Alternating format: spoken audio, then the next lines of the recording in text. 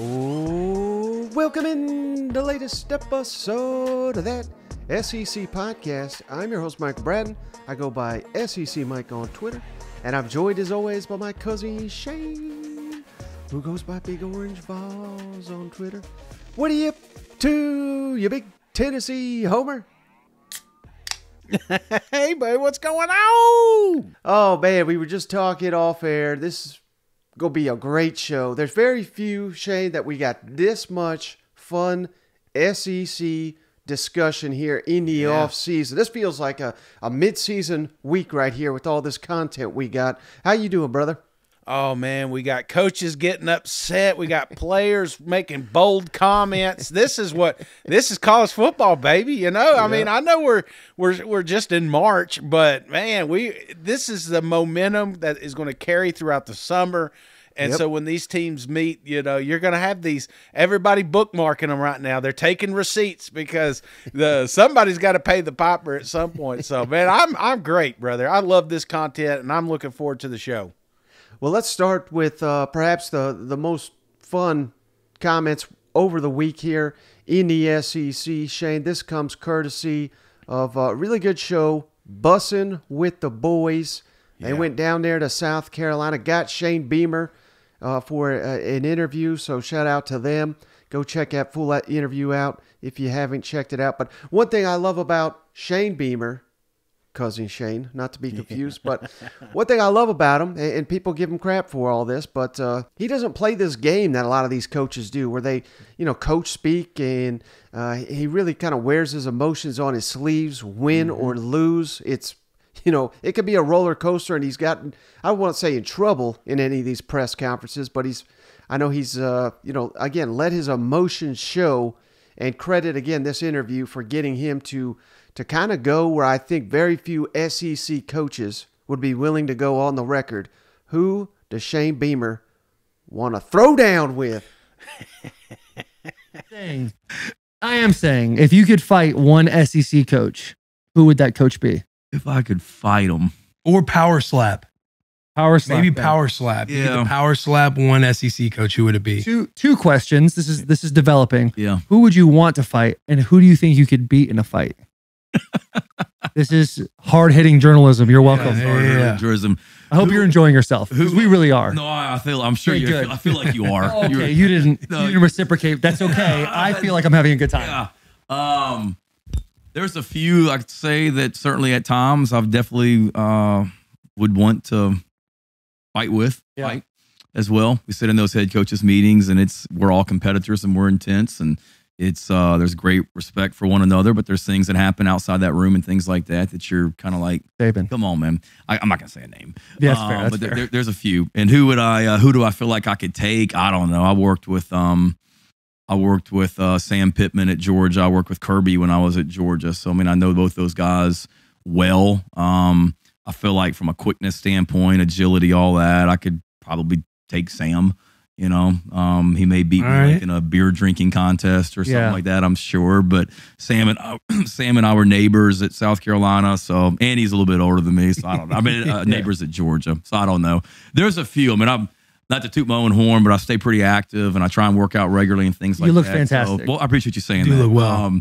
So I really feel like I could hold my own and be okay with all 13 other ones in that room. I mean, there'd be some battles, but there's a few in particular that would be a priority at the top of the list. Maybe on your schedule, who's a team that you love to obviously be up late in the fourth quarter and grinning, thinking, "I got you, motherfucker"? My wife and I literally just had that conversation this morning about a team in the SEC that goes back to who I'd want to fight right now as well. There's one in particular right now that I'm not really high on. And my wife literally just said, we need this year when we play them, yada, yada, yada. So ask me again. Y'all come back during the season and we'll talk about it. I want to know now. We'll talk about Will you tell us off camera? I'll tell you off camera. All right, we'll tweet it. We'll tweet it. Just record him like, all right. What'd you say? Yeah. Totally off the record. All right, Jay. So, hey, right there, South Carolina coach, wouldn't give names for obvious reasons, but one or two on his list.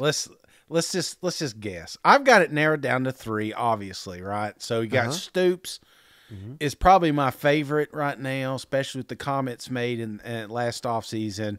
Yep. I think Eli and Heupel are the other 2. Is there a 4th name that maybe you would consider there? A 4th name, perhaps old Billy Napier. And I don't think there's any bad blood, but I think that was that game caused South Carolina, because you got to remember, man, we have such short-term memories, Shane. After they got whooped by Florida, I mean, there was major concerns. I think that may have been the game where Spencer Rattler, kind of came out and was basically said, well, he didn't call out the play calling, but he kind of did. You know what I mean? Yeah. It was in that vein of games. I mean, things were trending dangerously. People were wondering, what are we doing here? We're losing to Missouri. We're losing to Florida by a wide margin. And then, of course, they turned it right around, beat the hell out of Tennessee, snapped the Clemson streak, and we just forget that happened. So I'm not sitting here saying, we should focus on the negative. We should focus on the positive. But I wonder if losing to Billy Napier in the fashion they did, only score of that game came on a fake punt, if memory serves. Yeah. I mean, I would think Shane Beamer was pretty fired up. And I don't know if that's, against Billy Napier or anything, but I bet he probably wanted to fight him that night. Yeah, that's a good point, Mike, because obviously the season ended well with South Carolina. You kind of forget. I didn't forget. There's a reason that I never bet on South Carolina for the longest time was because of that game. I thought there is no way that South Carolina is going to beat anybody in the SEC. They kind of hit rock bottom, and so maybe that was a momentum, like kind of a momentum factor for Beamer. You hit rock bottom, and then that one last bully calls you a fat ass or something. You're like, damn, you know what? I'm going to start working out tomorrow. And you put his face up there, and you're like, that's your momentum. Maybe Billy was what lit the fire under his ass and got South Carolina where they're at. So I could see that. I could absolutely see that. I am curious though, Mike. Out of the group, I mean. Yeah. He was pretty confident that he could beat up just about any coach in the SEC. Did you feel that? I would, if I'm putting anybody, let's just put a short list here of coaches that it would be close. And you may disagree with me here, but I would think, of course, Coach Lee is going to be on that list. Athletic, former player.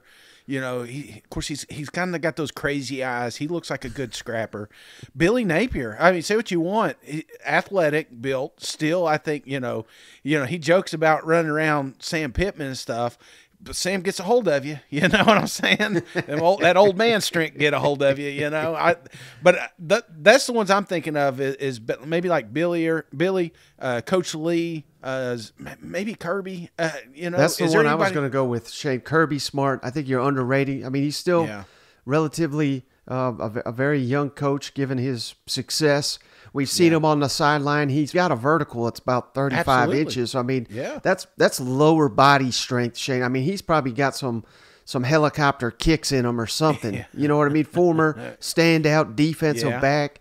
I'm sure he's lost a step like we all do when we get a little bit older, but he doesn't look like he's lost much of a step. So I'd put Kirby right near the top of that list too. Yeah, I would say I'd got Kirby in there too. Kirby, and he's a little crazy too. Those defensive backs, they ain't right sometimes, So so I guess we're all in the same boat here. So. But yeah, pretty confident in that. So I love it, and I don't want to just like shit on South Carolina because this is what we want, Mike. This is what we complain about when you hear Nick Saban come out and say the same old about UT Chattanooga or it's just why? Let's just be real. Let's talk real, and I appreciate this. So I love the confidence. It's with the players too, which you'll hear here in a second. So that whole team is glowing, and I love that. Oh, all right. So you want to play the clip too of the defensive back? Okay, so absolutely. They also Let's get it all out there. They got Spencer Rattler and Juice Wells, standout receiver, preseason All-American. Who does he respect out there in the SEC when it comes to defensive backs? Short answer, but I think it's the right one. Who do you respect the most as a corner in the SEC?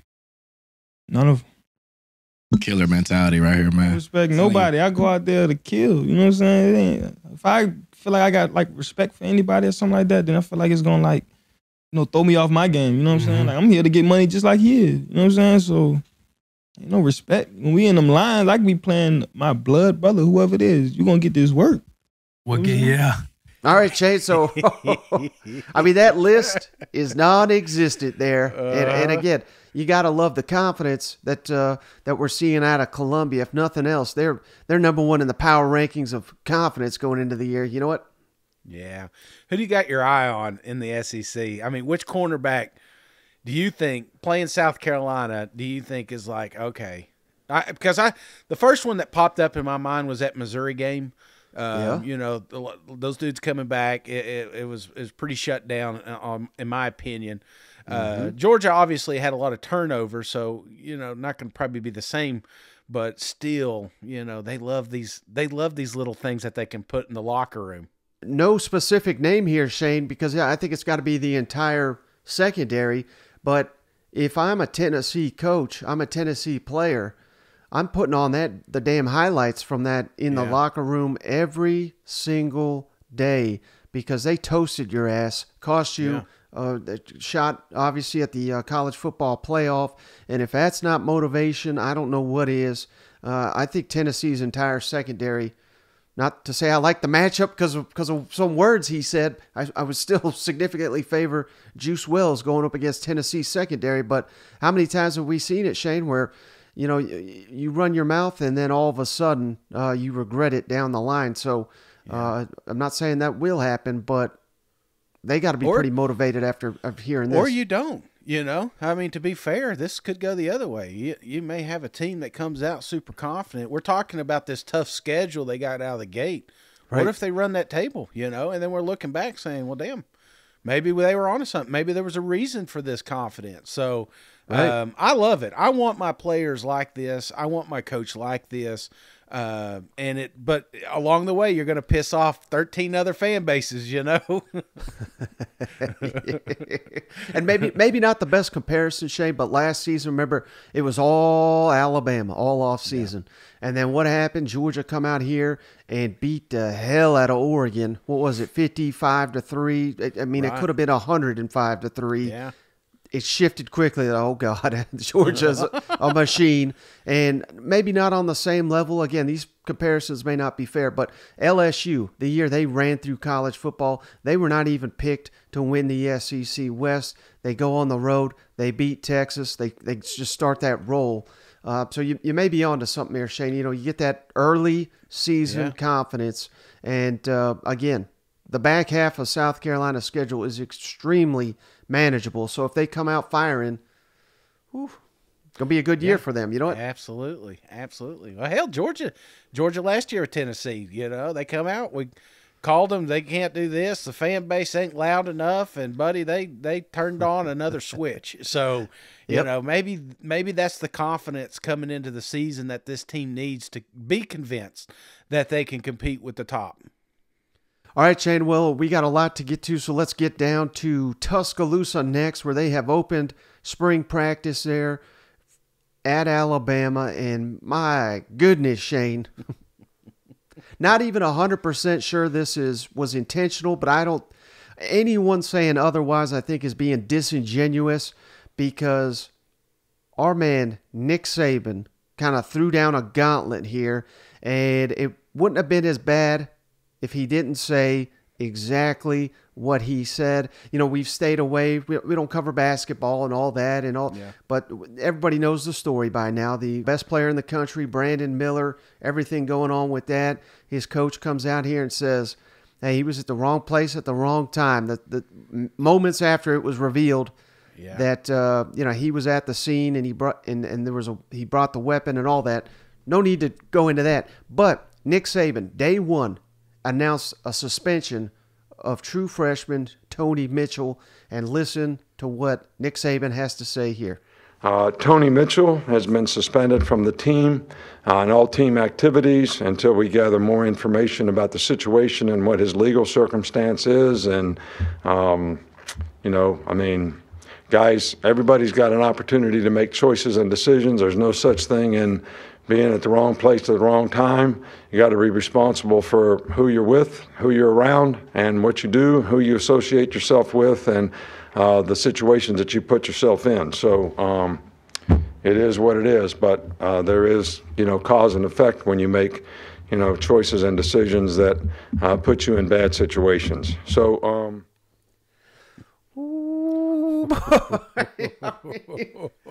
I mean, it's one of two things, Shane. I mean, it's Nick Saban knew exactly what he was doing because he's the smartest guy in college football. He's a legend. He's the greatest college football coach of all time. Every time he sits at that podium, Shane, he either has a message to get out there to his team, to college football, to the media, whatever it is. And I think he sent this one out to Alabama, to Nate Oats, saying, I think in his mind, Shane, and he's got every reason to feel this way. I don't think he's happy with how they've been dealing with things and what a circus all that has become with the basketball program, because it's basically the University of Alabama, but it's basically Nick Saban University. You know what I mean? He runs that thing, and they're shedding like a bad light on the whole university, which reflects on his football team.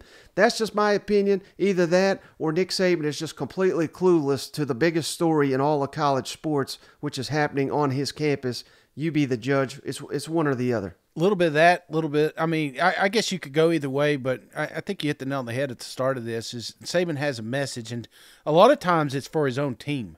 That it doesn't matter who you are, don't matter what star you have, doesn't matter how much money you got in your bank account.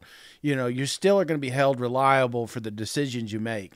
And this, and I don't want to sound like my papaw, man, but this generation's different, and, I've got 10 years between my kids, and in 10 years, the amount of respect that has gone away with some of these kids is amazing. And I'm not looping them all in there because there's some great kids out there. I'm sure there's some great kids on that campus. But now these kids got millions of dollars in their bank account. You know what I'm saying? These kids want for nothing when they're down there, and they're going to be held to a higher standard because of that. And the decisions that they make are going to impact everybody. So this was a message, man. This was a message to that staff, to these players, that it doesn't matter who the hell you are. If you get caught doing something you're not supposed to, you will not be on this team. We will find someone to replace you. So I think it's a bold comment, and obviously with everything else that's going on down there on that campus, this was it went viral real quick, I'll tell you that. But I think it was a message that he just wants to get out there early. He doesn't want it lingering around. And for those that don't know, Shane, 5-star Tony Mitchell, one of the top corners in the country. A&M wanted him. I mean, everybody in the country wanted him. He was committed to Tennessee long ago under Jeremy Pruitt. I mean, he's been one of the top prospects since he was about a freshman in high school. But hey, innocent till proven guilty. I'm not convicting him of anything. But this is according to the police report, Shane. 141 miles per hour he was doing, evading police, and had half a pound of marijuana on his possession. Jeez. So I don't know if he's going to be, Just kidding. I wasn't down there. Don't start that rumor. I thought one of the funniest comments to come out, I want to give this guy a shout out. Paul T. Graham, you sent this to me. I thought it was freaking hilarious. Saban said, "There's no such thing as being in the wrong place at the wrong time." And he goes, "Yes, hell there is. Let's discuss our defensive backs trying to cover Jalen Hyatt last October." Well, that's not all Nick Saban had to say, Shane. Of course, the offensive line. When they hired Tommy Rees, that a lot of people scratching their head. But talking to people, it's kind of clear what they're trying to do now at Alabama. They want to get away a little bit from being so dependent on a star quarterback and star receivers, because they've just not had all those pieces, or at least have those pieces healthy. And without it, the way Alabama's constructed, you can't win a national championship. So they want to go back a little bit more to be run-heavy. Offensive line led the way. Nick Saban says we need to get bigger, more physical on that offensive line, and it sounds like they may be adding some more pieces if possible this offseason. And I also thought this was great, Shane, how he makes it clear every season to him, it's like a brand new, it's like taking over the job for the first year. And it really is that way with all these new coordinators, new quarterback, Will Anderson gone. So let's kick it over to Nick Saban, who touches on that as well. Stay here in the middle there. I know they haven't had an opportunity to do much yet, but just looking at the offensive line, you have a lot of big-bodied, big-statured guys. Do you anticipate that being a group that's powerful and moving people at the point of attack? I like the players that we have in the offensive line. I think we have some bigger, more physical players. I think they obviously don't have as much experience, but I like the attitude. I like their temperament. I like their toughness. And I think the number one thing is we got to create some depth, at that position. We probably lost more players than we gained, even though the players that we gained, we're excited about how they can contribute and what their future might be. So we probably need to add a little depth at that position.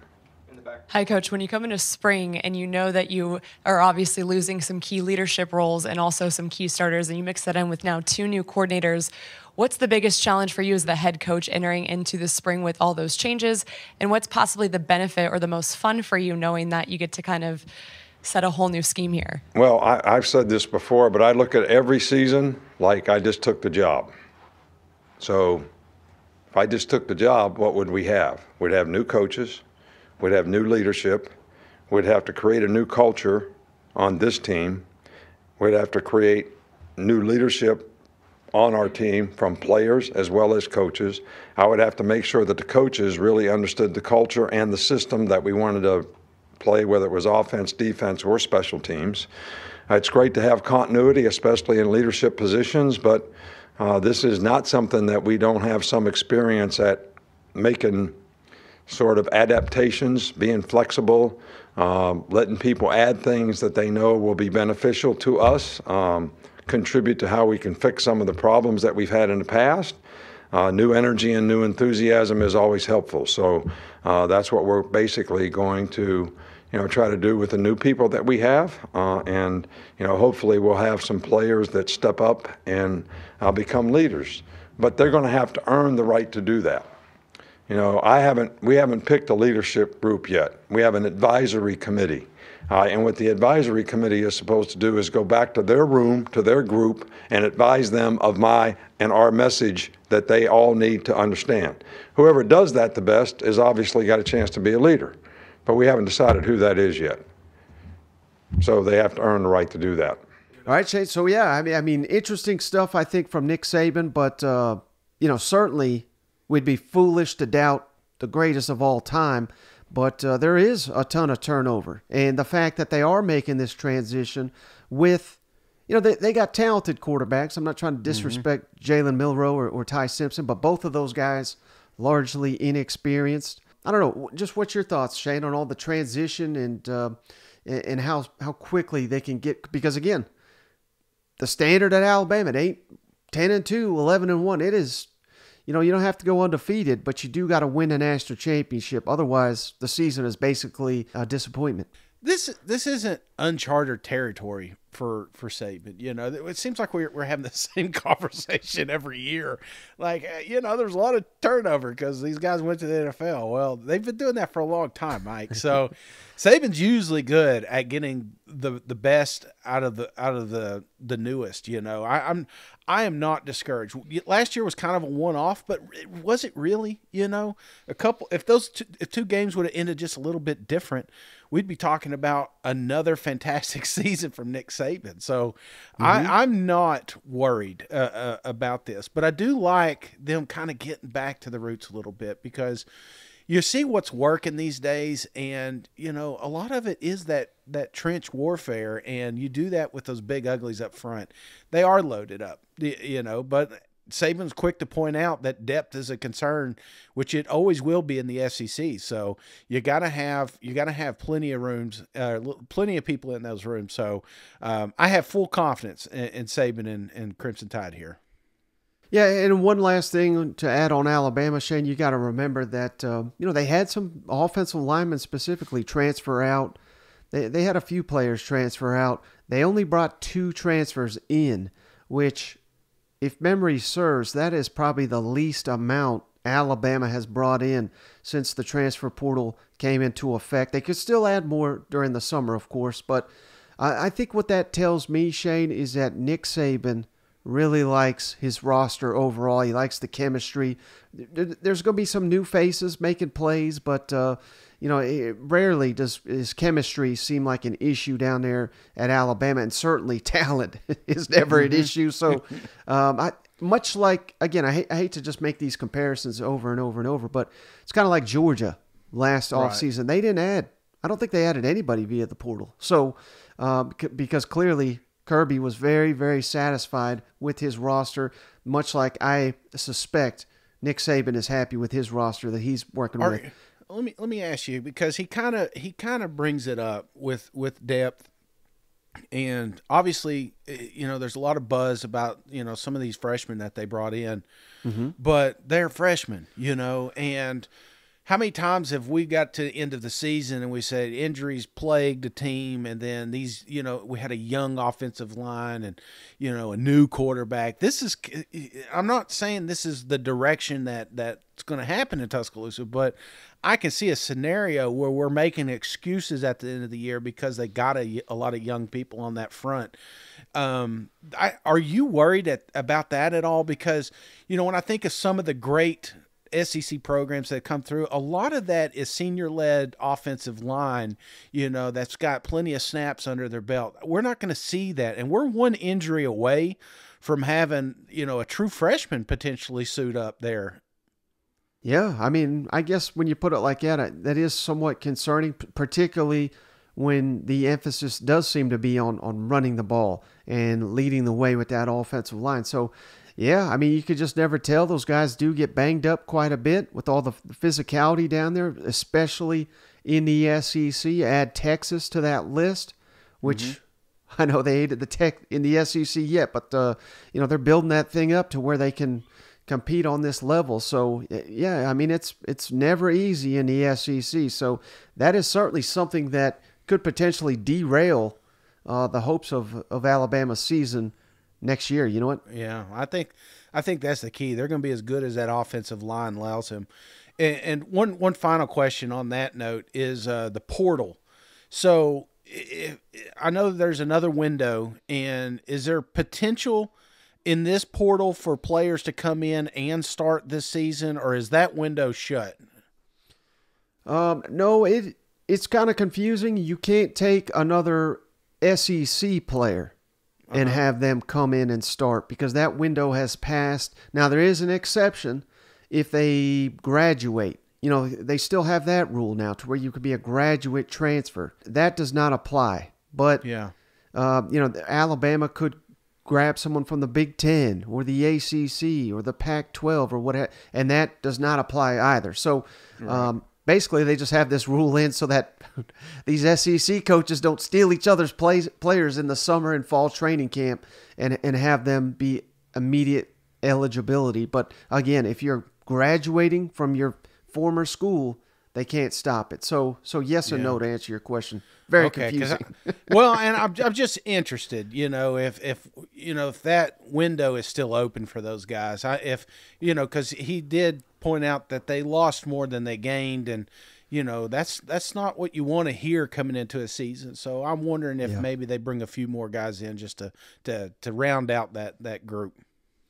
Well, speaking of somewhat of a concern here, Shane, normally I would have led with this because it's pretty explosive stuff in my opinion, but let's kick it all down to College Station. Man, I got to be honest, Shane, last week we were talking returning production, A&M #1 in the SEC, top 10 in the country, bringing back all these pieces. I believe only 3 starters from last season's win over LSU will not be returning, and those 3 are off to the NFL.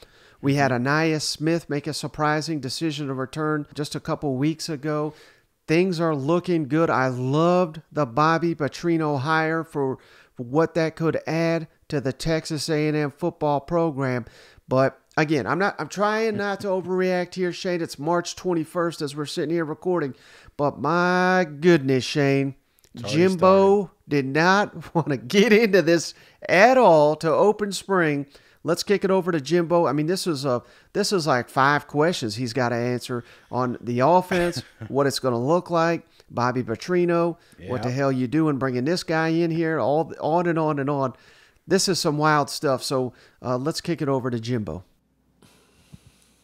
Jimbo, how much difference will there be in the offense, and how much control? We ain't worried about. Here's what we're doing. How much control does Bobby have? We're running our thing. We're going to be base fundamentals. We ain't getting into scheme. We ain't getting into anything. That's what we're going to do. That's what we're going to practice and what we're going to do on a daily basis. When do you have to get into scheme? What we put in that day, and then we'll be base fundamental. How you execute your scheme is what's about fundamentals. Jimbo, what is it about Bobby philosophically that you like about because of what he's done in the past and what he brings to this program? Yeah, I mean, Bobby's an experienced guy who's called plays and done a great job, and he's got a really good foundation and fundamentals of football which have great balance, whether it's running the ball, throwing the ball, and has been able to be very productive in the things he's been able to do. Jimbo, what is it about Bobby philosophically that you like about because of what he's done in the past and what he brings to this program? Yeah, I mean, Bobby's an experienced guy who's called plays and done a great job, and he's got a really good foundation and fundamentals of football which have great balance, whether it's running the ball, throwing the ball, and has been able to be very productive in the things he's been able to do. How would you describe similarities and differences between you two philosophically? We ain't got enough hours on day to do all that. But at the end of the day, we believe in one thing: execution. So at the end of the day, that's what it's about. An overroute's an overroute, a dig's a dig. How you get there, what you do, and we get so caught up in it's not scheme, it's execution, and then that goes back to how do you execute? Fundamentals: alignment, assignment, technique. No matter what you do, and if you want to know technicals, if you go watch everybody in the country. Everybody does the same thing. Go watch a film. If you sit down and watch film, there's not a hill of beans between anybody as far as what goes on, what routes are, what plays are. It's a counter is a counter. A dig and a post is a dig and a post. Verticals are verticals. I mean, it's all the same. It gets back to execution and fundamentals. Left front up. So help me out. So you hiring Petrino is going to help your execution. Am I correct when you're saying it gets down to execution? Whatever you see that he does comparable it's to going you? to allow us some things. I think he's a very good coach, and I think he'll help us offensively. Yes. Execution. But so what that's what coaching is. I mean, at the end of the day, it gets back to being able to execute what you do and be able to be consistent in what you have to do. Yeah, just trying to see that you guys a little more comparable. So you feel the execution will be there better? Well, hopefully. I mean, that's what we're here to try. Based off our fundamentals and our work habits and what we do on a daily basis, that's what we'll get back to. And what about who makes the play calls? Would that be him or you? Yeah, I mean, we'll go through that as we go. Go back to the back. Plan on him making calls. Plan on him calling plays. I have no problem with that at all. Kind of feels like Jimbo's the only one not excited about bringing in Bobby Petrino. But I'm glad you said that, Shay, because twofold. I'll get to that in just a second. But knowing the coaches, I'm not going to sit here and lie and say I know all of them and I'm good buddies or anything like that. But in the spring, these guys are always in a better mood. There's no pressure. Things are slower. You're teaching, developing. We usually don't see this to the fall, Shane, when a unexpected loss happens. It feels again, maybe I'm overreacting here, but it feels like the pressure is on Jimbo to such an extent here that, he can't even answer a simple question of who's calling the plays. Is it going to be Bobby Petrino? Is it going to be you? What's the system? I mean, he's getting short. He's cutting people off. He did, eventually, after basically moving on to the next person, admitting, hey, yeah, Bobby's going to call plays. I don't have a problem with that.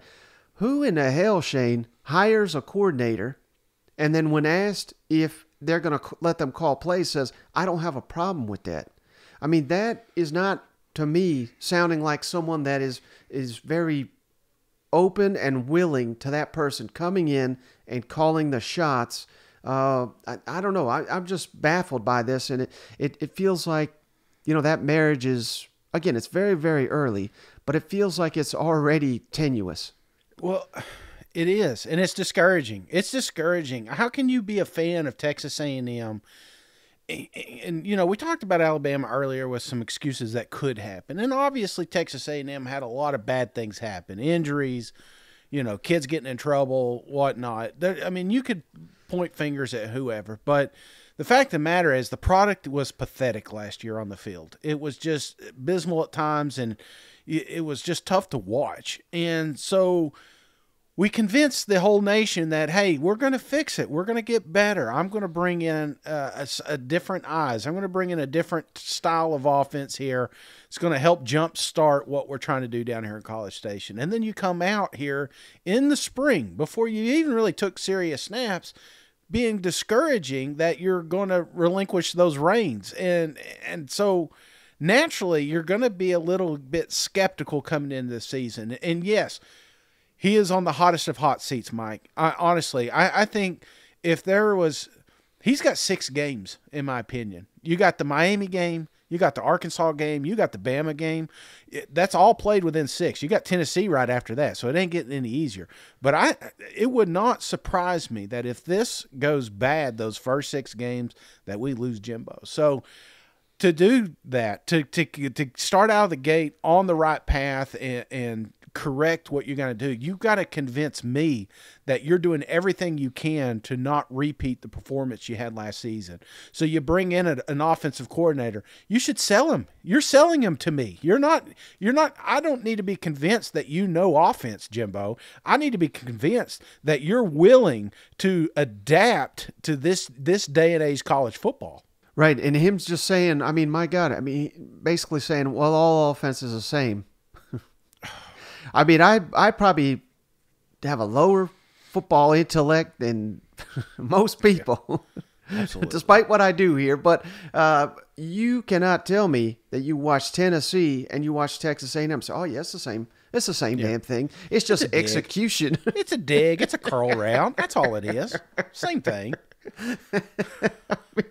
I mean, that's laughable. I mean, those are comments from a guy that is seemingly totally out of touch with what is happening and how pathetic the offense is. And again, this is not me railing on the university or the program or anything like this. This is on Jimbo's shoulders. And that is why bringing Bobby Petrino in, who despite, you know, I've heard he's pretty much a scumbag off the field.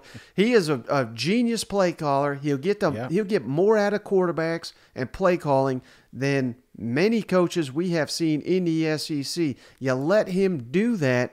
You manage a program like we know you can. I mean, this has the potential to be a grand slam. But again, the first day of spring practice, and we're already tenuous is the best word I keep coming up with. But I mean, the tension is palpable there. Well, and it makes you wonder, what is it really like in that locker room? What is it like on that sideline, you know? Bobby quit another job I know he only worked there like 2 days, but you know, he quit another job to come over here and help Texas A&M. And if you come over here and you're handcuffed and you can't run the offense you want to run, you know, you're going to be the scapegoat. He's going to try to blame you.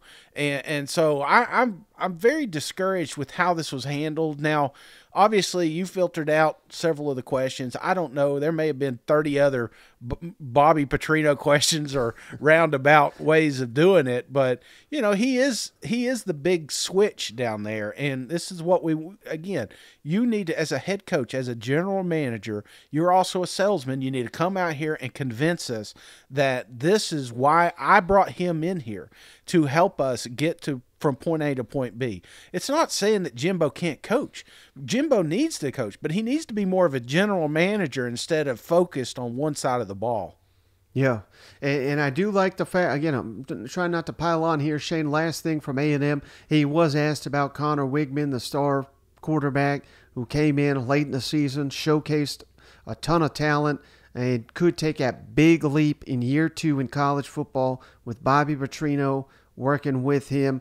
How's it? You know, is it his job just basically and no competition?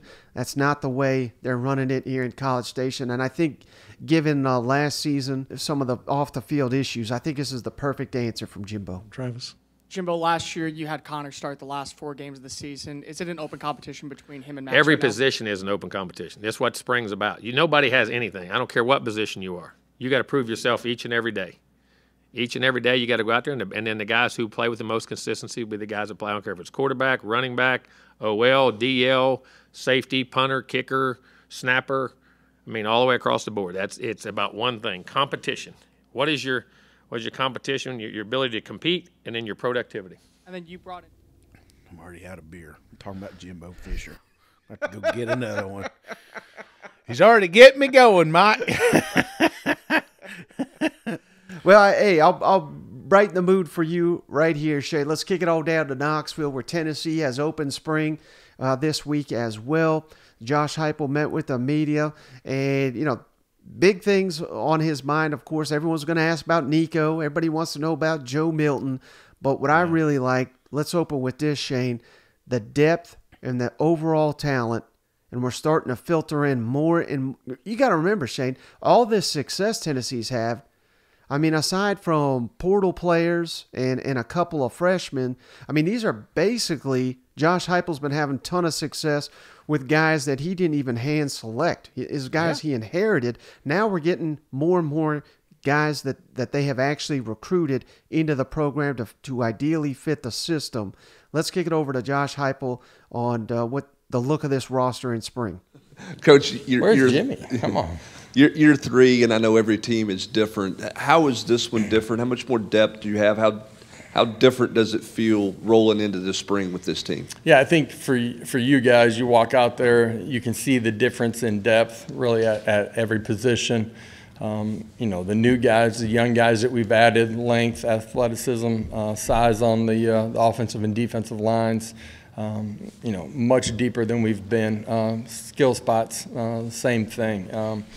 For us, this spring we're truly going to be able to get reps for an entire roster of guys. And, year 1, we were a shell of just numbers, but athletes on the grass that we are today. And so that allows you to, increase the number of reps that you're going to get during the spring. And it also creates a ton of competition and urgency from the meeting rooms to what you're doing on the practice field. And, the 7 weeks that we had before spring break have been great. Great competition. Guys made a bunch of strides, changing their bodies, starting to learn our schemes. But today is day 1, putting the helmets on and getting out there and doing some things for real. All right, Shane, and you got to remember, I mean, there was times the last couple of years where Tennessee couldn't even practice up to standard because you don't have enough linemen and you don't have enough of this, you don't have enough of that. And now with, someone like Brew McCoy's a little dinged up, so, he's limited. And normally that would be a huge cause for concern, but all that is going to do is allow some of these younger, promising receivers to get reps, and that's exactly what Josh Heupel's talking about here. And, a big reason why I think the defense will take a step forward and why this Tennessee program's got a lot of staying power is because we still have yet to see the best roster under Josh Heupel at Tennessee that I think we're going to see this fall. Dude, I mean, we were a game away to making college football playoffs in year 2. So year 3, this is when you're supposed to be judging a coach because now they've got a couple of recruiting classes under their belt. They're established. They're on a high trajectory, and that's exactly where Heupel's at. So I am very encouraged because what's hurt us in the last couple of years wasn't talent, wasn't play calling, it was depth. And we ran out of gas toward the end of the seasons a lot of times. So I'm encouraged that my coach is coming out here and letting us know that, hey, man, we're a lot better off now than we were 3 years ago. Right. And a big part of that, Shane, I mean, he may be the future, may not play a huge part, at least this season, is the 5-star freshman Nico.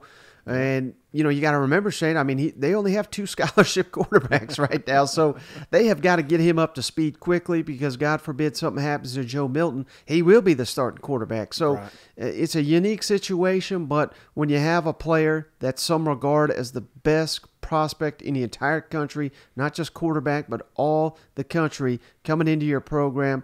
The highest rated recruit I think I saw in 20 some odd years to come to Tennessee. What's his coachability? And, no pressure. No pressure. and obviously Joe Milton. The pressure is on him, Shane, because he's got to replace Hendon Hooker, who had one of the best seasons we've ever seen from an SEC quarterback. Can he carry that mantle? Because we've seen him as a starter before a couple years ago, and it did not look good.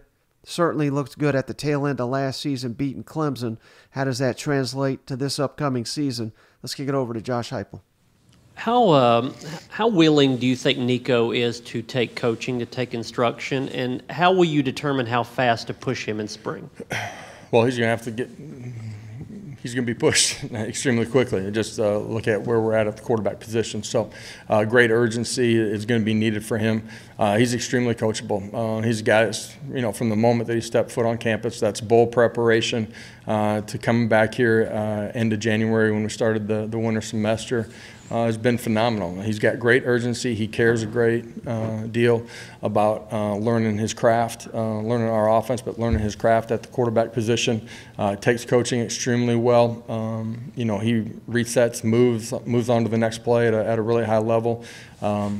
He's come in, he's worked. Guys believe in him, and I'm just talking about how he carries himself. And slowly you've seen him start to grow into taking more ownership.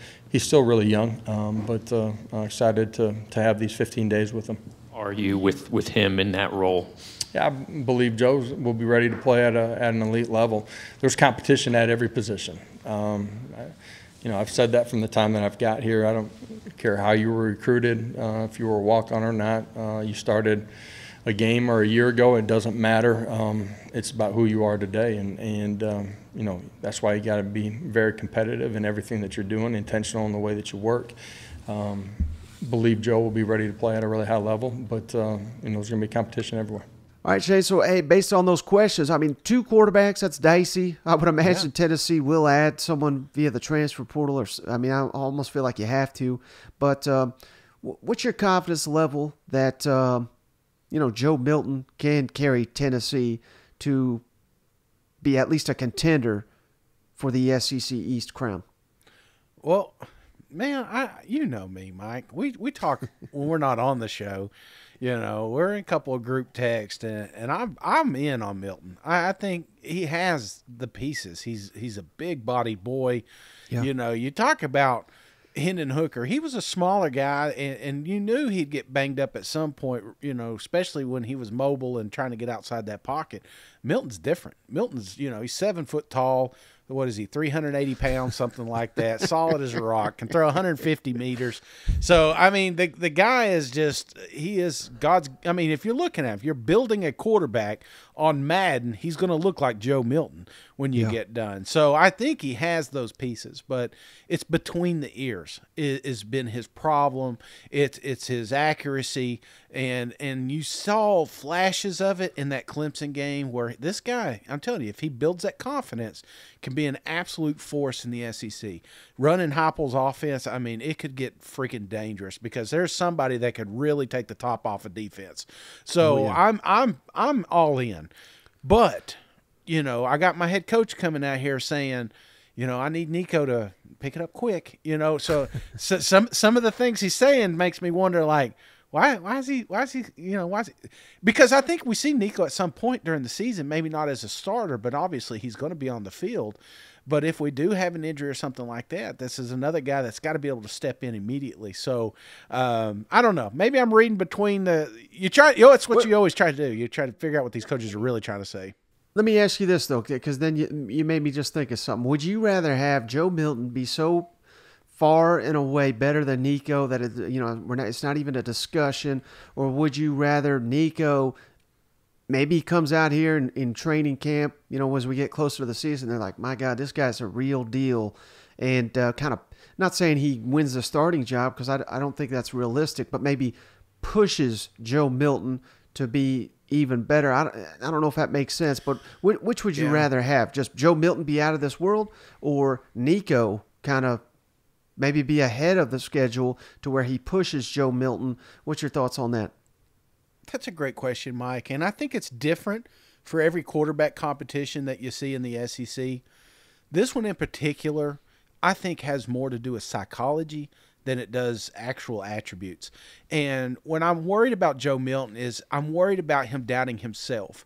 So if you're asking me which one I would prefer Milton to be out of this world much better than Nico. So he doesn't have to keep looking over his shoulder or, hey, I've got to be perfect on this pass or Nico's coming in to take this job. So I think that's what he needs is just the confidence of the coaching staff, confidence in the fan base that this is our guy. This is the one we're going to build a Heisman campaign around, Right. So, yes, that's the route I would go. But, that's different for other schools. Some other schools, they need that push to get better. I just don't think that Milton does. And last thing real quick on Tennessee, Shane, it was announced here on Tuesday that they are going to open the 2024 season in Charlotte against NC State. Oof. Another one of these neutral. I thought we were done with neutral sites, Shane. Yeah. They're opening the upcoming season against Virginia in Nashville. I mean, that's great for fans in the middle of the state, but I think they're opening 2025 on neutral too. I mean, my God, Tennessee's about the only one still embracing this damn thing. I thought we were done with it. And we should be, Mike, because you remember last time we went over there, we got our asses handed to us by West Virginia. So I don't know if I really am encouraging this because there's not a better venue for a volunteer fan than right there in Neyland. So why go somewhere else when we can have fun right in our backyard? It's not like you're going to get more fans. We're on TV, People aren't from Charlotte going to say, you know what, let's run up here and watch a Tennessee game. No, we're going to get most of our viewership from TV, which we would get whether we're in Knoxville or Charlotte. So I am not a fan of this at all. Yeah, those NFL stadiums, they're awful for tailgating and attendance and all that. You know what? Exactly. It's just fake. And when you're when you're in Knoxville and you're there by the river and you could just sell that atmosphere, that's what you're selling to your recruits. That's what you're selling to your fan bases. So you gain, in my opinion, you gain nothing but money because that's what it boils down to is they're going to make some nice coin going to these stadiums. Right. All right, last little news item here, Shane. Let's kick it all down to LSU, with the defending SEC West champs. They opened spring, then they went on a 12-day break. Now they're back in spring.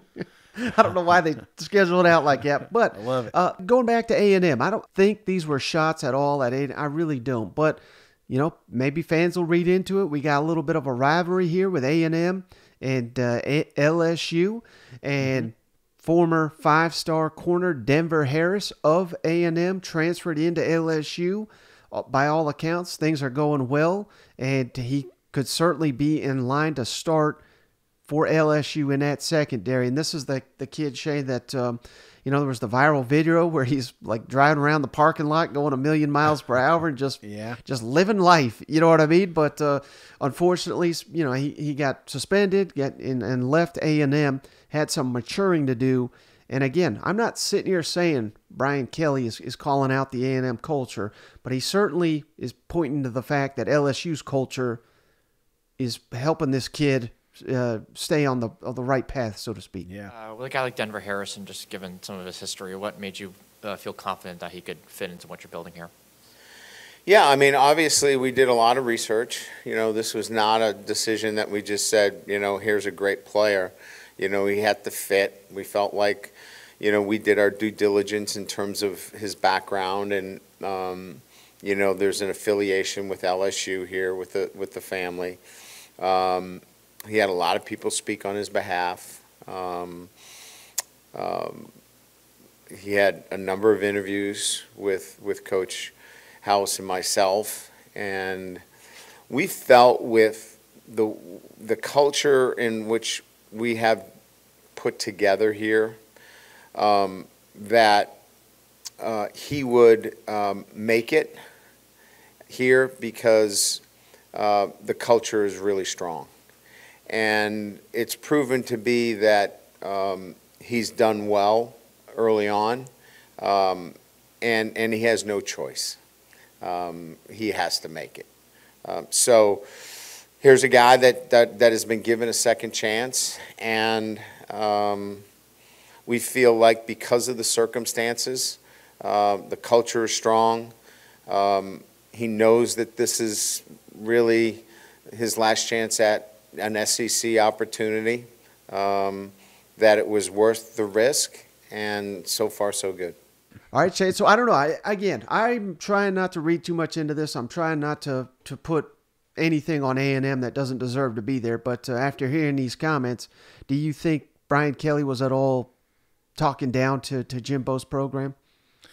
No, I don't think there was anything. This was more of just a reminder that this is LSU, last stop university, the last chance you right here. You got one last shot, and you can squander it very, very easily. And I think I'm always optimistic with these kids. I'm always looking, I was young. I made mistakes, and thank God there wasn't internet and cell phones, and because I still may be locked up, but this is an opportunity for a do-over. You know what I'm saying? And don't squander it, kid, because you can be. This is a kid that easily has the talent to play on Sundays one day, and you're gonna miss it if you. He could be such an attribute for LSU, and I'm hoping that's what he does here, because, and I'm sure that's the conversation, because he comes out and he says, hey man, this is it. Yep. I mean, if you're coming out and you're talking to media like this, I would imagine that the closed office meeting was a little bit more stern than that. Right. And then last thing on LSU, Shane, just want to give a positive update on Maason Smith, their outstanding defensive lineman. Got hurt in the opener against Florida State. They lost him for the entire season, but the buzz out of Baton Rouge, Shane, was this guy's the best player on the team. Like, he's that big of a wrecking force. He'll be, sounds like, cleared by summer, which is great news. But I just think it's wild that Brian Kelly is basically saying teams are going to have to play us entirely differently with this guy on the field. He's that much of a beast. So positive update here on LSU defensive lineman Maason Smith. You saw Maason Smith run around doing non-contact drills. How important, what's the timetable for his recovery, and how important will it be to get him back in the depth chart? Well, it'll be immense. I mean, we didn't have, look, I mean, we had great edge presence last year, right? It was pretty obvious, like with Harold and BJ. But you could fan one side and chip or move the back to the other, because we didn't have a great inside pass rush presence. Now you put Maason to the inside. If you do that this year, I don't know how many sacks he'll have. You can't single block him. We couldn't. So when you start to fan to him, and when I say fan, when you start to move the center to him or use a back inside, now you're going to leave our edge players one-on-one, and we'll have a really good balanced pass rush. So he brings that presence, which we didn't have last year. We had 9 guys out today that factor into our 2 deep and significant playing time. 8 of the 9 will be back when we begin our summer program in the first week in June. The 9th is Armani Goodwin, who won't be back until camp starts. So they're all in great position. They're all doing well. They're all moving actively. So, we're in the middle of March. These guys are, on schedule to be full go, doing everything, by the time we come back, in the first week in June. All right, Chase. I mean, it's not often you get a head coach basically saying, well, I mean, this guy's a damn game wrecker up here. And you got to think of all the things they achieved last year. They did it, obviously, without Maason Smith. They got Harold Perkins, who's like the biggest bizarro freak in the SEC. Yeah. You team these two together, I mean, my God. They're going to be tough to beat if if they both live up to the hype. You know what? He's doing a little extra dancing that night, wasn't he? Oh, man, this is what you want to hear. You want to talk about buzz coming into this season, brother? It's the LSU Tigers. There's going to be a lot of buzz coming from Baton Rouge, and rightfully so.